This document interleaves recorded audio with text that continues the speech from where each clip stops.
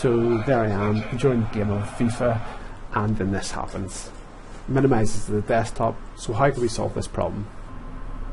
Well, basically this is an issue I had for a while, games minimising to the desktop, but it's a very, very easy and quick solution in most cases. So as you can see, my FIFA 13 has crashed and minimised onto the desktop. So our next stage is to go to the start bar, search and type in Task Manager. Go up to View Running Processes with Task Manager. Make sure the Processes button is clicked on Task Manager on the tab. Scroll down to TWCU. This is the one we want. This is what's making the game minimise and causing it to, causing you to go out of your game. So what we want to do is right click on this, bring it up and end the process. And basically why your game keeps minimising is because of a wireless configuration utility tool.